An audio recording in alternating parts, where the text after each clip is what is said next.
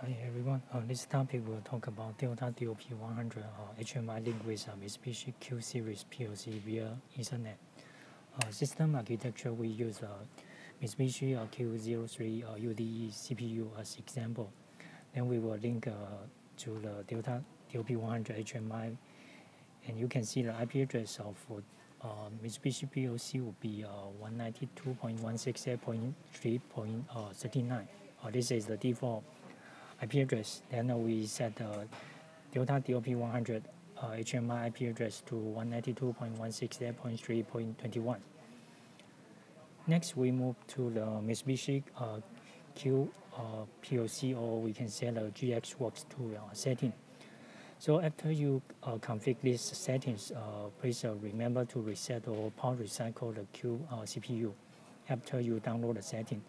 So first of all, we will go to the PLC parameters. Second step, we will click the built-in Ethernet port settings. And here is the IP address. And remember to set up the subnet mask pattern and also the default router IP address. And after that, we will click the open setting. Then we'll enter here to select the MC protocol with the port number 1025. And after that, please remember to tick enable online change. And this is the testing program. Next, we'll move to the DOP100 or DOP sub or DIS screen settings. So for the controller, we will select Mitsubishi Q Series Ethernet with 3E frame. So this is the IP address of Q CPU. So it will be 192.168.3.39 with the port number 1025 as mentioned over here. And next, we will modify the localhost, means HMI IP address to what we mentioned, 0.3.21. And then here, no need to set. Okay, for the HMI program, so we will define two bit device. So this will be a push button. Then we can monitor the status of M16. And then we can also check the value of D1. And here is another two data register D0. So we can change and modify the and check the value over here. Now we will move to the software portion. So first of all, here we will go to the PLC parameters settings. And then click the built-in Ethernet port settings. And then this is the IP address, as I mentioned. And you can set the router IP address up to your inquiry. Then we click the open settings. So here, remember, select the MC protocol and set the phone number to 1025.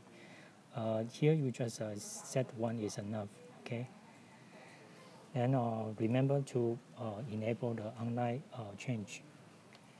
Okay, and then you can click and write the settings and the program. So here we will tick and then execute to download the program to Q CPU.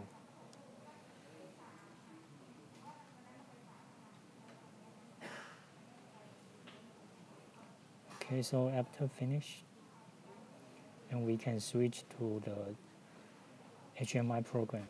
Here we will go to the general and go to the communication settings. So you can see here we will select a Mitsubishi Q Series Ethernet with a 3E frame, then define the IP address. Okay, and here you just keep the default binary, and it can be hexadecimal or decimal, doesn't matter. Then it can be okay. Then here we will define the IP address of this HMI. Okay, after that we can BNC access to the HMI. And we switch PLC to monitor mode. And then here you can click, so you can see when M0 is true, M16 will also on. Then this one also counts. And then we can modify the value. So you can see this one is for D0. And one more thing,